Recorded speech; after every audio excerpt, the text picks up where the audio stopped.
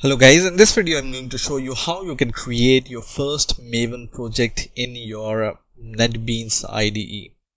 So let's get started. First of all, open your Netbeans IDE and just click this file option here, and then we will just choose the new project option, and in here you will be able to find the Maven category. Okay, so just choose the Maven category here and then choose this Java application, which is the first option here.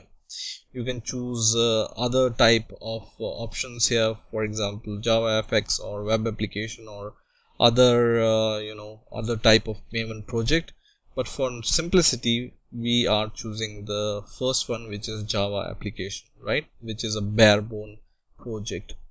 Now click next, and in here we are going to give the project name to our Maven project, and this will be the artifact ID of our project also. Now artifact ID is a name for your project. For example, JUnit has the artifact ID JUnit itself, so whatever name you give here, it will be the artifact ID of your project. So for example, Maven -demo, and you can see the artifact ID of my project is also same as the project name. Now the second option here is the group ID. So the group ID is for example, you have some company, or you are working for some company and its website name is codebind.com. So group ID should be the reverse, for example, of that. So in here we have com.codebind, right? Or for example, you have java.org. So here you will write org.java, for example, right? And it's going to create the package for you according to this group ID. Now third option here is the version. Now version here by default it's 1.0, and after hyphen this snapshot keyword is added to your version, and this means that your project is in development mode. So whenever you are developing, it's a good practice to add this keyword, which is snapshot, and this indicates that you are developing your project, or your project is in development mode. And once the project is in the release mode, you can just remove this snapshot keyword from here. This last option is optional, so you can keep it, or you can you don't need to keep it. It's just optional, so let's keep it. So my project name was Maven demo, right? So it's creating the package something like this, com.codebind, which comes from group ID, and then .maven.demo, which comes from the project name. Okay, so I'm going to just click finish here, and it's going to create me a Maven project. Now in here I can see this source packages and some dependencies, but all of them are blank for now. And also I can see some Java dependency and the project files. So let's open our pom.xml for now. And right now in the pom.xml we have our group ID, which we have given, which is com.codebind, and our artifact ID, which we have given, which is Maven demo, and the version, which is 1.0 snapshot, right? And the packaging of it, by default it's jar, but you can change the packaging of your Maven project later also. You just need to change this jar to, for example, var or any other option. Okay, so this is the pom.xml file, right? POM stands for project object model, and it's really important to know about the details of pom.xml, because it's the basic building block, I can say, of Maven, right? Now for example, I want to add a source files to my project, so I will just go to my source package here, and then I will just go to new, and in here I'm going to create a new Java class. And for the Java class, I'm going to give the name as, for example, app. Okay, and you can see it's inside the Maven demo project, which is inside our source packages. So we are creating a source source class, so it's inside the source package. And for the package, you can choose the default package here, which is com.codebind.maven.demo, which is our package name.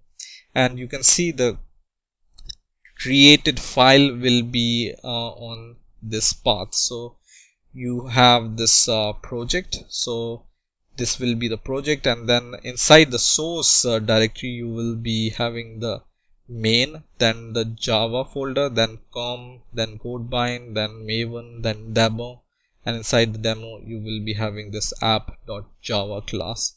So for now I'm going to copy this path, and we are going to see the location later, for example. So just copy this path and just click finish, and after you click finish, you can see here this app.java is created inside our com.codebind.maven.demo package, right?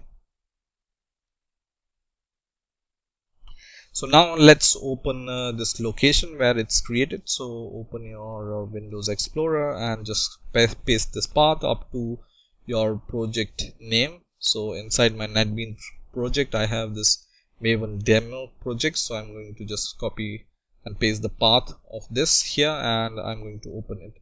So you can see you have this pom.xml file, and you have this source file here, right? Inside the source file you have the main, then Java, then com, codebind, maven, demo, and your app.java class here, right? Now for example, you want to add the test files. How you can do it?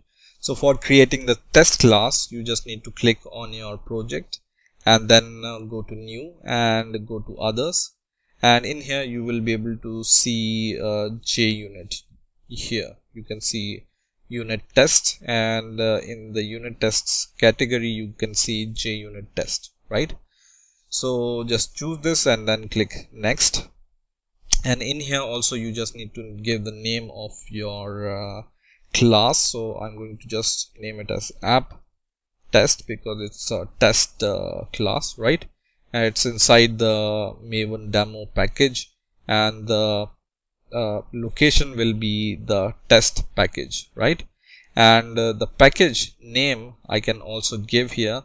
Right now it says default package, but I can just give the package name same as I have given for the, for example, my source files, right?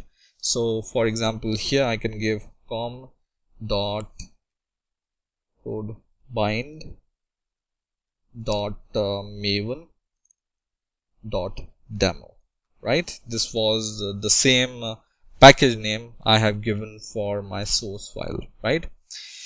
And in here leave everything as default for now, and then click finish, and you can see in the test packages it has created us the test class inside the same package name, right? So let's open the folder structure once again, and we will go to the Maven demo once again, and inside our src folder now you have main folder which contains our source file, and you have the test folder which contains our test files. So you can go to test java com codebind maven demo, and you have this class here. Okay, now once you added this test class, it uses JUnit, right? So when you go to pom.xml, you will be able to see this dependency which is automatically added to your pom.xml file, right? So this is due to this class which we have added. So if you remove this dependency, then it's going to remove this test dependency also. So you can see there is one more test dependency folder is created for us, and in here Maven has automatically downloaded these two jar files. One is JUnit 4.12 and second is Hamcrest, which is the dependency for JUnit. So that's why it has also added this one also, right? So if you remove this dependency, for example, I'm going to remove this and I'm going to save my project, these test dependency will also be deleted. You see, there is no jar file for our JUnit now, and now it's showing the error, right? So once again, when I add in my pom.xml this dependency for the JUnit, then it's going to, let's see what happens. So save it, and you can see the dependency is automatically downloaded and then added to your test dependencies, and then you don't have any error. Now to compile your project, what you need to do is you just need to right click on your project, and there is a option here which says custom, and then choose the goals. Now there are different goals possible for your Maven project. For example, if you want to compile your project, you just need to write here compile, which is the normal option. Just write compile, right? And it's going to compile your project. So when I write compile here and click OK, in the Maven build here, you can see it's building your project, and you can see this message which says build success. This means that your source files are compiled successfully. Now there is one more goal. For example, you want to run your test, go to the custom goals, and here just write test, which will run your test. So just click OK, and it's going to run your test, and it's going to run test. After running the test, is going to show this message which says build success, right? There is one more command which is for compiling your test. So just go custom goals, and this time just write test compile. So just test compile, and then click OK, and then it's going to compile your tests, and then it will show you the result, which is build success. Now in order to create a jar file out of your project, you just need to right click on your project, go to custom goals, and in here you just need to write install, which is going to create the jar file for your project. So just choose install here and click OK.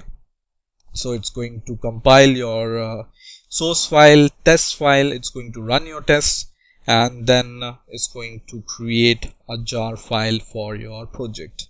So just wait for some time, and then once it's finished, you can see the jar file which will be created for your project. So let's go to our project once again, which is Maven demo, and you can see there is one more folder which is created here, which is target, and inside the target you will be able to see the jar file created for your project, which is Maven demo. This is the standard format in which this jar file will be created, which is Maven-demo, which is the artifact ID, then hyphen the version of your project, and then dot the package type of your project, which is jar in our case, right? In here you have all the test classes and surefire classes, and in here you have Maven archiver and other things which can be learned later. But in this video I just wanted to show you how you can create your Maven project and build it, right?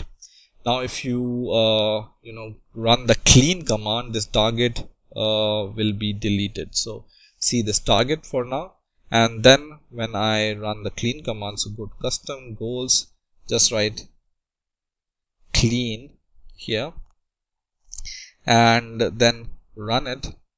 And once this command is successful, we will see here that your target folder will be deleted. So it deletes the target folder once you run the clean command.